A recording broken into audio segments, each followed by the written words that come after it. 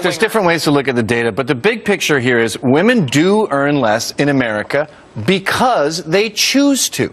They would rather go to their daughter's piano recital than stay all night at work working on a proposal. What? So they end up earning less. They're less ambitious, and I think this is sort of God's way. This is nature's way of saying women should be at home with the kids. They're happier there. I hope that your viewers do not take you, sir, seriously. There's a great book you should read. It's called Why Men Earn More, and it's all about women choosing to put family over work, and that's why they earn less. Having a choice does not mean that you're less ambitious, and your comments are absolutely deplorable. Sean, I would like less ambitious in the workforce. I would like you to adjust it. You're a father. You have a daughter. If you were a real feminist, you would support housewives and see them as the heroes and women who work wasting their time. You said that women are less ambitious. Women are less ambitious. You have also said that women are better suited in the home. Yes, you've also said that, let's see, that women are emotional and women shouldn't run for public office. All of these things that just I never said women shouldn't run for public office. Yes, you have. You've said that If we're talking before. about 50% of the population, generally out of this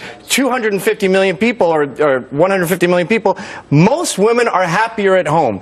They are pretending that they like working, and they're not making money because they don't stay all night at the office. They don't go the extra mile. They don't work all weekend. You're making a mistake. You would be much happier at home with a husband and children. Oh, boy. Oh, I mean, I'm literally shaking. You just said you're single. You don't have a boyfriend. You're what? That's you're celibate? my choice. Yeah, look, you're miserable. You would be so much happier with kids around you tonight. Imagine coming home. Mommy's home. You know what, Gavin? You're not funny. You're not what you do not do anything. I'm trying to make you happy. You do not do anything for the better. Sean, this isn't funny. Feminism has made women miserable. Women were much happier when housewives were glorified. Guess what? I had a choice to be married, and I chose not to. I have a choice to have kids. You made a mistake. We'll give you the last word. Go ahead.